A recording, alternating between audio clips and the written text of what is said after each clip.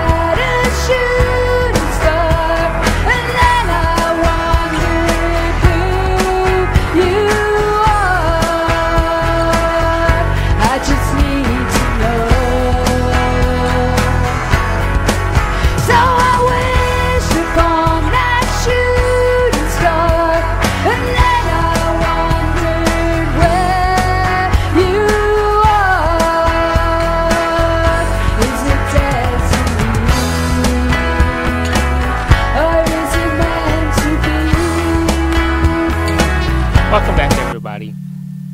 Our next conversation is with Michael Magrutsche, and he wants to teach us the difference between system relevant and human relevant. Some of the knowledge that we have is actually system based, and if we don't use it day to day, well, we tend to forget some of it. And he wants us to focus more on our human relevant things. So that would be things that are creative. And he believes that our first superpower is creativity, and our second and third superpowers kind of go hand in hand because it's dialogue and it allows us to interact with each other and function through the systems that were created by man. So in some of those things, those communication things, those communication skills and everything that we know are also part of what has helped us survive as human beings for thousands of years. So they not only become part of our superpower, but they become part of the reason why we're even alive to begin with. He wants us to focus more on those human relevant superpowers and maybe a little less on the system ones, so that we find a happier and maybe a better life. So why don't we bring Michael to the show and let's hear what he has to say and how he wants us to think about our lives at hand.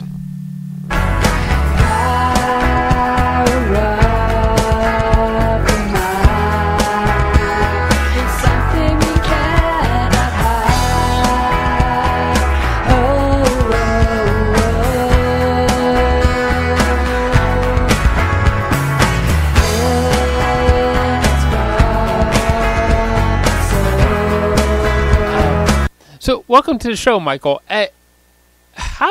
There's a story behind you actually got started with your art, and how it how you want the goal is to cause an awareness, and how did you actually get started as an artist, and how did you come across the idea that you can cause a great awareness with it? That's an awesome question, Michael. Thanks for having me here. I was born in Vienna, in Austria, and I came here when I was 22 to America. I live south of Los Angeles. And what happens was I was a child, and I went to school when I was 7. So I was the opposite of being conscious. I just try to, like all the youngins and adolescents, want to survive. You survive day by day. You know, you want to get into the tribe. I couldn't, because when I went to school when I was 7, I found out I'm completely for systems. Because I'm so neurodiverse, and I have dyslexia combined with dysgraphia, which why I can't read my handwriting. And you know how that was 40 years ago, where the handwriting was everything. There weren't computers. Yeah. And so I couldn't fit in. So the only way where I felt like normal, quote unquote, was in the most abnormal community, the artists community. I felt, the most abnormal community I was. And because it didn't matter there. You create a theater piece and you don't have a guy, you just put a girl in there, and put a mustache on her.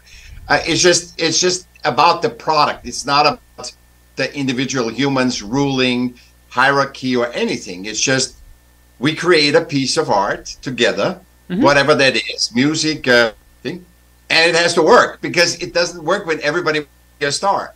So you have features, obviously, but that's a role in a team. And so I found myself when I was 30 and I applied for jobs, I saw, oh my God, I'm an artist. Because artists, you have to be deemed as citizen society.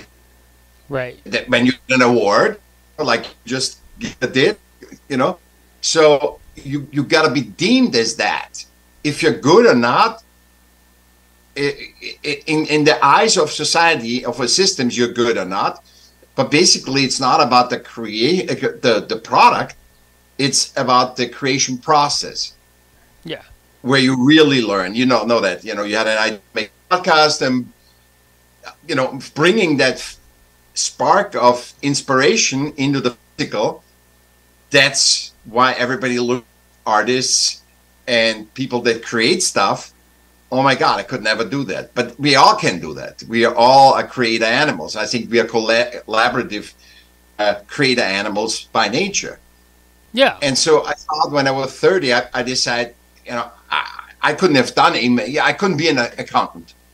So I said, there's no way. So this is how I got into owning that I'm an artist, and not just waiting that somebody else says you're a great artist. So I really owned that, and I see the difference because I talked to thousands of artists in my life. Even very established artists find it very uncomfortable to call themselves an artist because they lack the awareness that they are. They think, okay, society, it's just when you're deemed to be an artist, you're an artist today, and tomorrow you're crack. It's like it doesn't, or you're nothing, and for whatever reason you created a product that people like, you're the super artist. So I think that awareness when I was about 30 was pivotal for me, because I owned what I am. I owned my human-centric function, a part of it, not the whole of it, Yeah. Yeah. Then I grew up, and I was always in art. I had great chances without any education. I think nothing would have given me the chances to work with Robert Evans, who did The Godfather, and Chinatown, to live with him. Nobody would have. I was also Arts-Commissioner of Newport Beach. I couldn't have done that job without an education. This job only. See, there's my dyslexia. This job only allowed me to be Arts-Commissioner without an education, because I have zero education. I am completely self-taught. Yeah. Well, I remember this from growing up when you talk about dyslexia, because there's different types of it also, and I'm very dyslexic with letters and words and things like that when I type emails, and I ran a chemistry lab, and my VP supervisor said, "You're not allowed to send emails anymore because we can't understand what you're writing." Yeah. It's like because there's words missing and all that kind of stuff. But I remember growing up that I was told that I would never amount to much more than a floor sweeper because, well, you couldn't fit in. You couldn't fit in. Weren't good in the hierarchy. They didn't see. This is the problem in nature. You're worthy because you exist. Because nature doesn't make mistakes. It's just saying, I'm going to make a million elephants too many, and they have to somehow survive. That would nature totally imbalance. But in systems, you have to have system relevance. And everybody that is somehow different, and we all are. Every human is one of one, with own fingerprints, own irises, own DNA. We are all not fitting in, because tell me one person you've met that said, oh, I fit in perfectly all the time. Never. No. Unless you are the super dog in a football team, but then later on you might not fit in anymore. Well, therein lies the problem is later on in life that they find themselves not fitting in because, hey, being a football star doesn't necessarily amount to anything. A perfect example of that would be O.J. Simpson. Yeah. And there's some people that I just mentioned that name to, they wouldn't even know who he is, either from football or anything that's happened in his life. But I like what you say about owning who you are, and for a lot of people, it takes a lot longer than the age of 30 to learn to own who you are. So I think I still didn't know who I am, but I knew that part of me. Mm-hmm. So I said I put in something else. It was like logical, subtraction. I couldn't have been, an accountant, a bookkeeper, a politician, or anything. I had to be what I am. I couldn't be a doctor. So I know I have to call myself an artist because I have to have some systemical reference point. Not for me, but to say, what are you? I'm an artist. And also it is a guidepost to the direction you're going to go. If I would have owned, I'm healing animals or healing humans, and I love that. I want to be an MD. And there wouldn't be a problem. Then I would have studied for MD, and then there's a reference point that this is going to be my life contribution to the whole, because we are collaborative beta animals. We all contribute to this reality. Yeah, and that is one important part about your artwork and some of the things that you have done is the collaboration part. Do you think that that's something that with all the corporate competition, you got to be the best at this or the best at that, that we're forgetting that nature part of us, that we have to learn to collaborate? Yeah, our generations, we have forgotten who we are. What human other than I or will tell you we are part of nature? It's not important. It's not important. If we say, okay, we are part of nature, but what counts is the system relevancy. Mm-hmm. In man-made system, a habitat that we created, it's not like nature created that. We're supposed to be in nature with animals, with other living beings, plants in harmony, like everything else, like every other species. We can also create. We also have the self-awareness to create, because then that's collaboration comes in. I can cut trees, make a house out of it or a hut out of it, and you can walk that, you can repeat it, and so we create New York or Singapore. So I think it's important to be aware, not to learn anything, not to seek, but who are we? What is the human condition? Versus what is my system relevancy? Because system relevancy is so minute compared. It's very complicated and intricate because it wasn't done by nature. Mm-hmm. But it isn't our natural being, and we have to compartmentalize that there's two worlds. The systemic is the metaverse that Facebook did, but it is a metaverse. It is, we are creator animals, collaborative, and we created an environment that now, being I think conditioned by, the shiny object syndrome, that you find from psychology, that we say, oh my God, New York, it's better, it's more valuable than me, but I'm a part of that species that created New York, that created Apple, that created Google, You're right. So we disvalue ourselves because we value too much our systemic habitat and being system relevant. And I think this is where, this is where my strength is, because I've never fit in. So I have a perspective that is really clear and really can separate, the product from the journey, which I found in my last book, The Smart of Art. I wondered why 99%, 98% of artists are poor worldwide.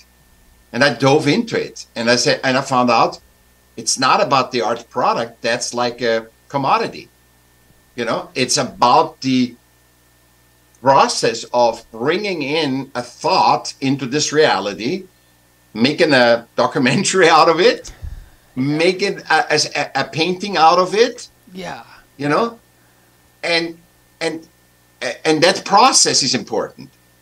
If the documentary ever is liked or not, you have already gotten all your value out of it. You get only systemic value, but like money, awards out of it once it's done. Right. But your growth you got out by creating that documentary, by having the inspiration that, how did that work? Oh, I thought about, my friend, I read a newspaper. What was the inspiration? And then how you invested that into a 30, 45 hour film. How did you create that? And there's so much value in this, but we don't look at that. See, the problem is artists are not looking in the creation process. They not milking all the values that are there, like we are talking right now. We are very focused on it now. We are very in the moment. That's why podcasting is so fulfilling, because we are dancing, Yeah. I adapt to you, you adapt to me. And by that we grow. Yeah. And go ahead. That's one of the beautiful things about humanity and our ability to form relationships is, like, just by talking to you today, you have changed my life. And you mine. Right. Because that wouldn't even, looking at the creation process, I wouldn't choose the words without you. If you weren't there just listening, and I say so often, somebody, I go to a lot of interviews where there's 4 people, there's panels, and one person doesn't say anything, or says only one word, and he changes the whole conversation just being there, because next time I go into the same group, and that person is not there, it's a completely different creation. But if you and I would say, Michael, let's just repeat this episode. That was so great. But I want to create it with a better sound or some lighting or something. We couldn't. We don't appreciate the oneness of the moment. We're appreciating what the success is. It's a system relevant success. If you get awards, if you get a lot of views, but they don't mean anything in the human centricity. They mean something in the system because you have to feed yourself and all that stuff, Yeah. But that's you have a point about the process, because from our conversation here, we have 2 computers, 2 cameras running, and we can see each other, we can talk to each other, and we have an effect on each other. But it continues more when you actually have to finish the process of the creation, so that the public can see what will actually eventually hear this. That is like the process of putting adjusting the sound levels and putting music to the beginning and to the end and all that kind of stuff, you as the artist who's creating the podcast, you get to keep reliving it until you make it public. And that has another effect on you, right? Absolutely. Yeah. And when you, and I think it's beautiful that you make it more palatable with the music and everything. And the great effect of podcast, other people can relate to it with their five senses. It's not a noise, which is the same AI is going to be, a noise of a new team for people create a show that is focused on getting people enrolled to watch it and be system relevant for them. Mm-hmm. There's a difference between a manipulated product to make. There's nothing wrong with it. No. But there is a difference, a big difference between two people talking when other people, and I think that's what the world is so longing for, because the whole world podcasts shoot up and media engagement is down everywhere. Social media is down. All this stuff goes down, but our engagement in the podcast is up. I think 2 months ago we had more views on podcasts than Netflix in 1 month in America. So this is going up because people are hungry for genuine connection. We are all interconnected through their listening to two humans talk, not reading from a script, teleprompter. Yeah. But we talk in a conversation. I cough, you scratch your head. You know, it's very generic, not perfect, and that triggers. I think that authenticity, that genuinity, triggers 5, 6 senses of everybody that is listening. Not just ours to dance the dance, but also people can relate to it with this, not with their brain, but with their 6 senses. I said, I have the same. I was not fitting into school. I wasn't, and look at these people. I thought I'm a loser. And these people, both very neurodiverse, and look what they do. They have awards. They work with people. So in that, they feel the truth in that, versus I say, you can do it, everybody, which is a big lie. Because what you can do, I can't do, and what I can do, you can do. Because you're one of one. You can't. Right. You can't beat me. I can't beat you. Or unless you have seen two people that are the same, that are different people. I've never seen that. But the system lie is, and the coaching lie, a lot of in the coaching they do, I did it, got so many looks, you can do it too. And they tell you false hope. Because it's it's the same lie as every day it should be sunny. And if it's not, we sell you a Ferrari, a pill, or a fish. It doesn't work. It doesn't work. It has to be genuine human-centric existence, and then use the systems, to make money, to help you to be the best human that you and I can be.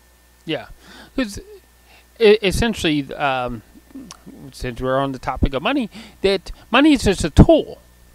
Yeah, and it's a symptom also. It's not a cause. It's never a cause, because if it was a cause, then there would be a formula of success, and there is no formula of success.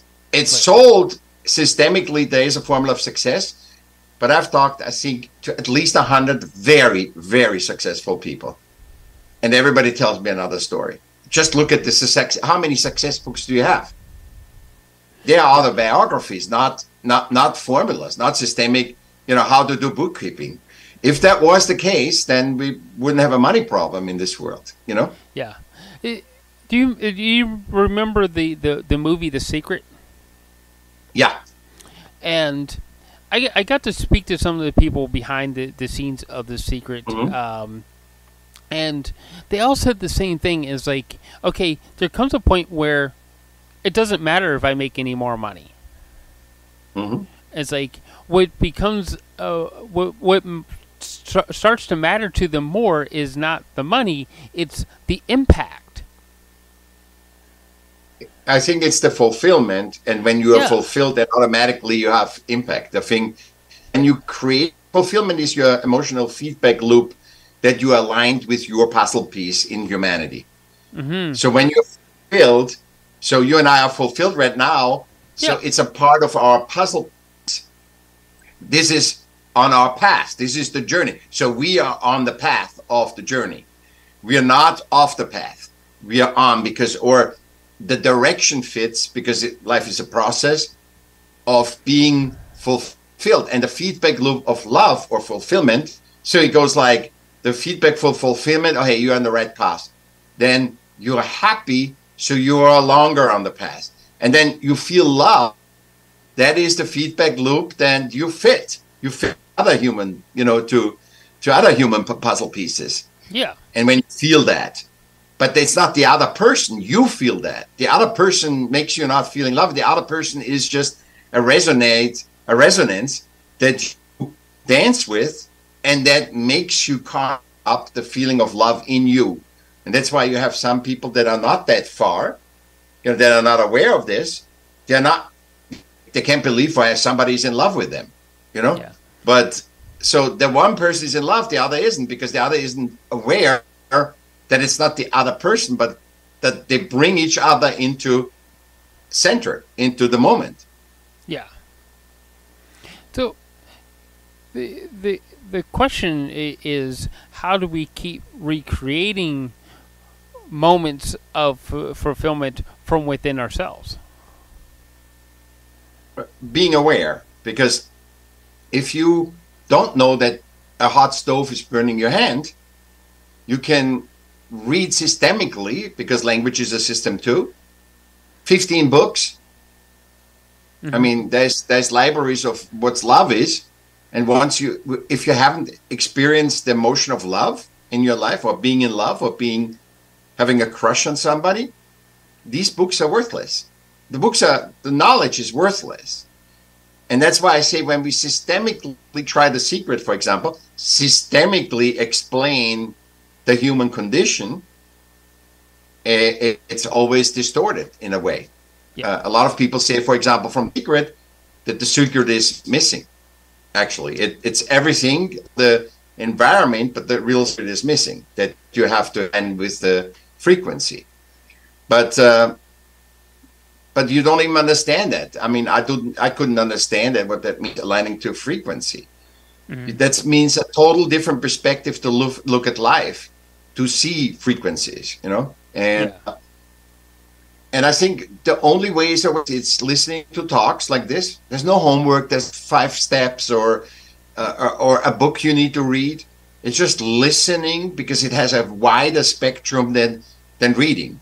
Reading is you go into a system and then you read systemically and take that systemic information and translate it in experience. And when 5 people read the same book, they all have a different experience.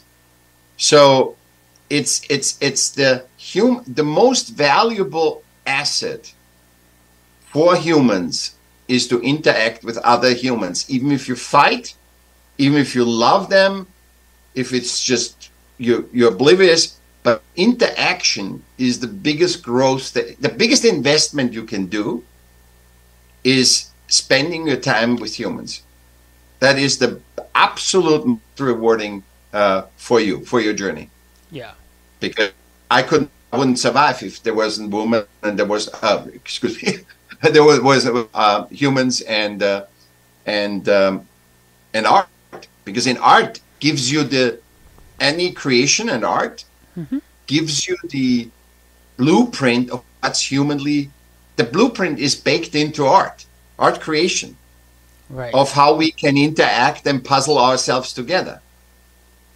It's creating stories that people, whatever a narrative, systemically a narrative, but it is really more a story where other people can relate to.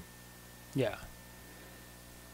In that process of it becomes it involves so much like the curiosity of it, because you sit there, you listen, and then as you in the creation of the story or retelling of the experience becomes an important process, right?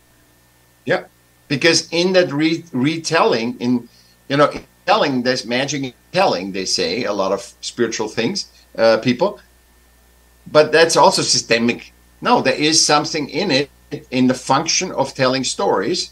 Look, what is the archetypal interaction with other humans? You live in your cave alone or with your family. Mm-hmm.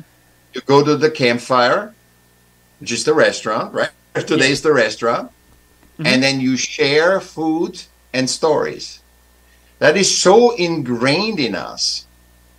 And I work a lot in hospitality business, and I also consult there. And I think this is what we totally have lost. We think we want to make an experience. The experience is the ritual, sitting together, sharing a meal and sharing to relate to each other. It's so valuable. And the system of complete, it is the most valuable of a restaurant to create the atmosphere for people, not to impress them, not to give them 15,000 dishes, but to allow them to have an environment that is conducive for interaction and sharing foods and allowing engagement, sharing foods, and sharing story and relate to each other. Yeah. And seeing what out of that story develops. Oh, I can relate to that. Let me add to it. Like what we're doing right now. This is exactly what we're doing right now. Yeah. You're right that the idea of the restaurant, or the Thanksgiving feast or the Christmas feast, is like all gathered around the campfire enjoying food and the company of those that you're sharing it with. Yep. Yeah. And we can all relate, because we're not relating because there could be one in that group that is an MD and another is an accountant and the other is an artist. We can relate to each other through our six senses. I say six senses because it's the resonance, if you resonate with something or not. Yeah. And we can grow from this, because we are all built to grow. Even if you put in a person in prison, he grows, or she. So it's all about constant growing. It's always a process, and that's where the problem comes with systems, because they're static. And if a system is outdated, they create another system or use another system to help the outdatedness, and they take over a company and integrate, But it's still, the basic problem is it's outdated in its functions. And this is what I share, that we need to update our systems to be human relevant, because the tension of us growing our consciousness, being more aware, and an outdated playground, that has stuff that are soft, where you fall, that concrete and monkey bars. This we need to update, and they become human relevant. Yeah. And that's my big mission. This is my, I say, if you can separate human centricity, where you have part of nature, we are not the chiefs of nature, but part of nature, and that has to be priority. And the system, and we use them to support that and be in harmony with it.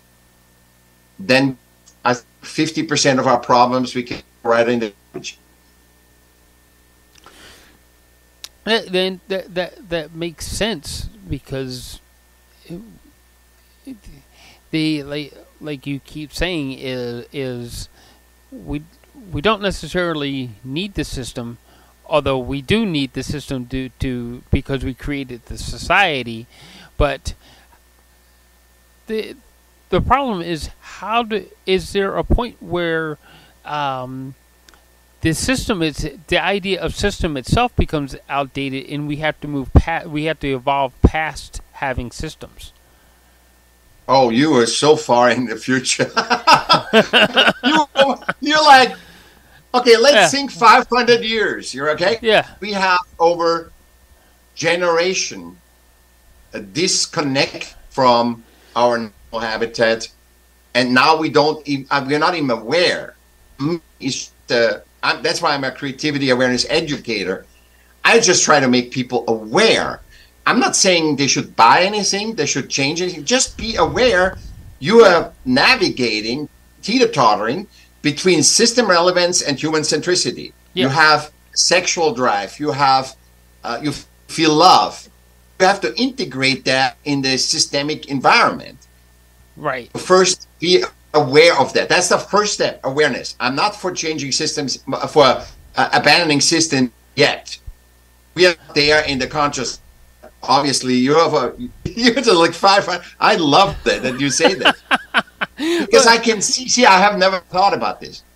But I can see if we are aware enough as humans, yeah, and live as one human family, not as a conceptual, systemic conceptual construct of we are the world. That's a, you know, if we are one human family where we all contribute and collaborate with each other, doesn't mean you're rich. You can still play Monopoly, but we are not as systemically created. That's I think one of the big problems currently, that we try systemically to understand the human condition with science, with AI, with all that stuff. Yeah, and it always will be distorted because we created an environment, and an artist cannot create a vase and say, "Vase, let me say how."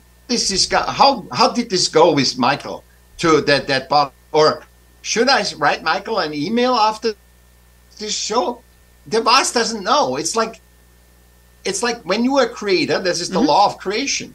You cannot submit to your creation. Otherwise, there's no reason for you. There's no reason for you to be a. You can adapt. I can make a house, a hut, and say I'm going to sleep in that hut. So I'm adapting from being out in nature to sleeping in a hut, and it's nicer. There's nothing that bugs me more, and whatever. But you can't ask the hut what to do, and you can make the hut. If the hut needs everything, you can pollute everything around you and say the hut needs to be clean. That doesn't work. You can't submit to that. You always need to see the context, where you are and what you're doing. Right. And that's awareness. Right? That is the awareness. Yeah. Yeah, and that's, I think that's where we are in our evolution, is that we have to become aware of what is happening around us. And in some respects, yeah, we got climate change, we have all these sort of things, but the thing is, can we say that we can master climate change and take it back 1.5 degrees, or do we have to, or do we enjoy the journey of the 1.5 degrees as it is right now?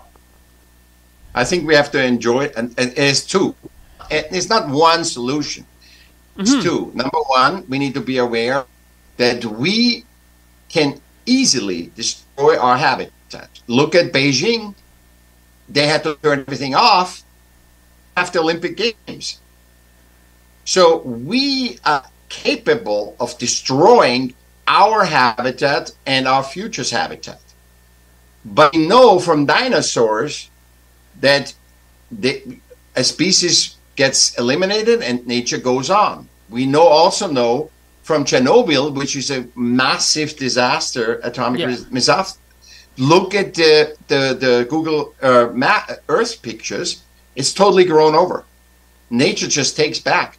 So we need to be in dominion with, in a circulatory, organic relationship with nature, because since we are part of nature, nature gives us the essential basis to survive. Yeah. So it doesn't. So we are not in charge of me, and we also the shaming, the self-shaming of we polluted this world, and when the earth goes warmer, oh my God, it's us, which is a complete arrogance, because it might be us, it might be not us. Nobody knows. I mean, when you look at science, science says, which I don't, that's not 100% either. That's a systemic absorption of our environment, that every circle, Earth has 100-year circles where it gets cold and it gets hot and whatever. It is, we need to protect one thing only, our habitat. So if something that doesn't affect humans gets destroyed is not our problem. Our problem is, can we breathe? Can we have clear water? Do we have enough green space to reset our system disturbance? Mm-hmm. And out of that consciousness, you need to say, what can we do now? Not. Because humans cannot relate to save the earth. We can't. When it's, they can relate, oh, there's Michael in Canada and his little puppy is thing, like that was with that ship captain. He left, the ship went under. He left his dog, and they asked him, why is your dog, why are you so sad? I said, my dog is there. It looked with the glasses, the helicopter looked, oh, it's right there. And instantly all humans helped to save that animal. It was $1.5 million to save that animal. And on a sinking ship. I mean, where's the logic? There's no logic. It is who we are. It's not the logic. It's not the systemic, okay, we can't do that. It's people banding together as one family and say, and hate this, Yeah. hate the issue. And that's how we should look at nature. I mean, we can't relate to save all this race, save all these things. We can't relate to it. That's why I always say equality exists by nature. Don't try to systemize equality. Every race on this planet, woman, man, sexuality, is enough because they exist. Mm-hmm. It's valuable because it's the value of that living being, that human, is proven by its existence. It wouldn't be existing if that person would be the devil, or if that person would be the thing, the Elon Musk. It doesn't matter what you are. You are valuable. And it's for us to figure out, with the help of systems, what is the value of the two Michaels? Right. What is it? What help us find, because we know there's a reason, because we exist. Mm-hmm. What is it? So where is the best way to fit? And you make that systemically, because systemically the value systemic is distorted. It is not, it's a habitat that doesn't really reflect your value, because you can be the richest person and you could be horrible to humans. You can be the poorest person and be the best for humanity. And that's, and I always say, look at the beggar on Fifth Avenue and all the people. He has more influence than you and me, because he's reminding people systemically, you can lose everything tomorrow and end up like me. So the human-centric value of a beggar on Fifth Avenue is more than none on the system. Is system relevant? Oh, this guy has no system value. But human value is bigger than a lot of us. Yeah. So his human value becomes more intrinsic than his It is intrinsic. That is, yeah. It's probably more important than his systemic value. Otherwise, he could be systemic. It was, if systems and humans would be in balance, if humans would use systems to support humanity, there would never be a beggar. Because systems would accept your existence. We don't need to us. It's like If there's an earthquake, we don't need to discuss that it is. But if it rains, it rains. Right. You know, that person exists. And because of his existence, he's valid. That's not just nature. You have to surrender to that. That's it. Yeah. Because you and I don't know what that beggar's purpose is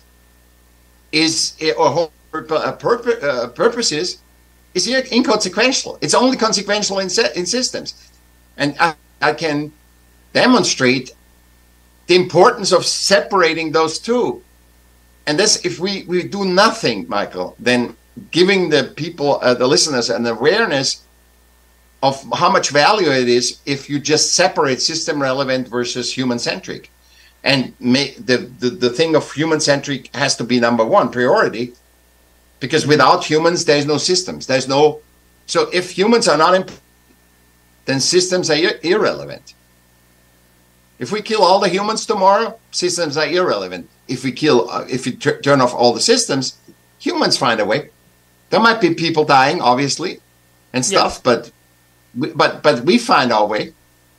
Right. Overall, we would find our way. Yeah. Oh, well, we find our way. We created that, so why wouldn't we create another system? Yeah.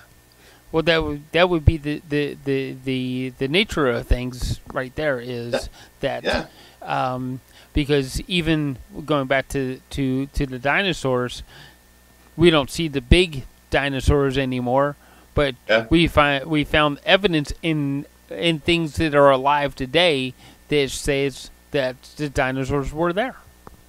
Yeah, and it's like birds are there, dinosaurs. Yeah, pelicans. Even close, very close, Yeah. So, but they didn't adapt. And when you don't have to be in harmony with nature, you die. Yeah. If you keep polluting our earth and say, I'm right, because the Western world, if the Eastern world says, we are right, we can keep polluting the world because the Western had their time, that is a systemic thought. Mm-hmm. That is excluding that we are one family. And we can all work together, to harmoniously resolve that issue, not to just, go ahead. Yeah. Well, if we look at the history of human beings itself, whenever there is a crisis, that we have found ways to work together. Absolutely. COVID, we worked all together. 9/11, we worked all together. Yeah. But it shouldn't be a crisis that stars that puts us totally in the survival mode, because working together comes out of that. Now we are pushed in the corner. It's 9/11. Now COVID. Right. We have to learn to be from a story to lift potential, that we actually don't slide into crisis, because crises are resets of systems. Systems are static. And the reset of a war, the reset of a financial crisis, the pandemic, they are symptoms of systems collapsing. They're not, it just happened like in nature. No, it doesn't happen. When a virus cannot find life on its host, he changes hosts. Yeah. Very easy. So if systemically you screw with nature and put nature into a controlled environment, then the virus says, I can't live on this host anymore. I need to jump. I need to mutate to humans. I'm not saying I'm not saying I'm not for or against the shot. I'm just saying we're looking through the wrong perspective through our existence. You will never find any solutions. I'm so good in solutions finding, because they are anticipate, but and I like the biggest problems because I know, and one big tool is separate them in human centric and in system relevant environments. Then you can deal with it on a more wise level, not on a more systemized level, money relevant level. Yeah.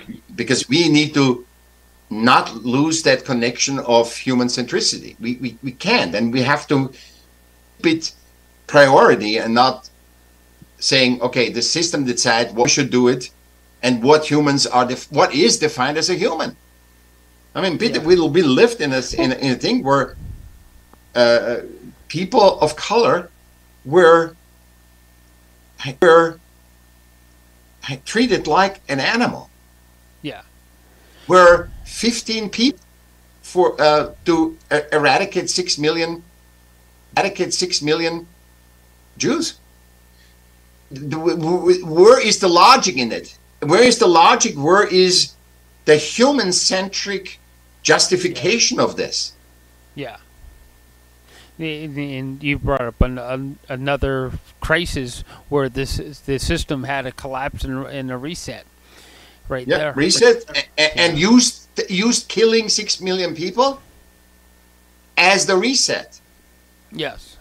So a threaten and reset, because if the 6 million what do you think that does to humanity? When 6 million people randomly, that friends of yours, because you're not looking, is that a systemic Jew or is it a Muslim or is it a Christian? You look at humans as your friends, and then it wasn't so big like it is now, where it's so categorized and stereotyped. You have your friend, and all of a sudden that friend isn't anymore because he is systemically an other category than you family. That's insane. That is family. That's insane. That is defined insanity. War, Holocaust. Those are things that are defined, and we don't look at this. I mean, there's people that say there is no Holocaust. There was no Holocaust. There's people that deny these things, and I'm not there at all. I said use it to make us stronger. Use the wars and everything to make us strong enough to repeat them. Now we integrated them. There's a war in Europe, and very little people, are aware even. They live their lives, and next year, 300,000 people, soldiers, I'm not even talking about people, have died because one or two disturbed humans taken advantage of the benevolence of human beings. They inherited, because humans are not what you see on media. On media, you see disturbed humans that are system disturbed. Because if they say, oh, Michael had a really nice talk, very human-centric and very valuable, they would never say that. But if I would undress myself, hit the camera, and yell, we would get attention. So the system disturbance is what's valuable in media, and that's why I think it's also why people are looking for humans talking. That's why podcasts are so strong. You can't do that systemically. Yeah. Yeah. So, since we're running out of time now, it's like, wow. I mean, it seems like you can do this anytime, Michael. And what's that? You can do this anytime, and we can make it specific art or anything else. Is there something? Is there a specific lesson you want our humanity at this time to learn? Yeah. The best way to get to what we talked about is first of all, make the difference in human-centric and system-relevant. What life are you living? Which life are you prioritizing? It's okay to teeter-totter in between systems. And systems are a good thing. They're not just negative. Yeah. But so be aware and see which one you give preference or which one you submit, and then feel the stress and the disease. Because it's when you unplug from the system centricity and pretend is system relevant. That's it. Mm-hmm. That's where stress and you're doing constantly things so submitting to time, to systemic time, not to your rhythm, not to your biorhythm, not to, you stay up all night. Oh, it's good to work at night. It's not good. That's why we have night. So, and to find that is chase fulfillment. Mm-hmm. That's your feedback that you're on the right path, because I can't give you I can't give 8 billion people a using instruction, but 8 people I can give instruction. If you feel fulfilled, on the right path. If you feel love, you're on the right path. Right. That doesn't mean that love relationship works out or not, but you are while you feel it, you are on the right path. And I say the best way to get into your power is to find the best you that you can be, not for others. The best you can be. And if you're tired, take a nap. Yeah. Not, I have to push myself through to finish this interview. If I was tired, I would have, or if I was not feeling well, I would have, Michael, I'm not feeling well, let's postpone. Right. That always has to be secondary. The system has to be always secondary. Well, you know, when a mother is feeling guilty because the kid is sick, that she doesn't go to work, that should never be. So basically, find the best thing that you be. That's it. Yeah. Just re-listen to this episode to get it. Yeah. All right. Thank you for joining us today, Michael. It's enlightening, and I hope that that others find their own enlightenment through this. So, all right. Thank you, everybody, for listening today. And you can find Michael. Just simply Google his name, and he pops up all over the place. Is there any other ways did you would like people to connect with you? No, just go on my hub. It's Michael with 2 L's, Michael M. Mm-hmm. Michael with 2 L's, michaelm.com. That you'll find everything there. My books, my music, my appearances. You can hire me there. All the stuff. Awesome. All right. Thank you, everybody, and thank you again, Michael, for joining us. Pleasure. Help us to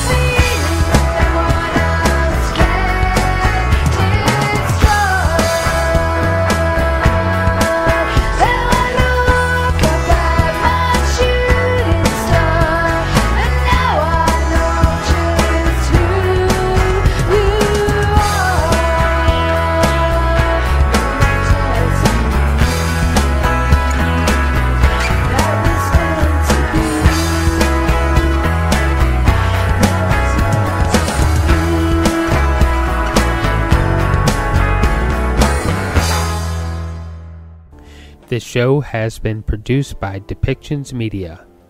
Please contact us at depictions.media for more information.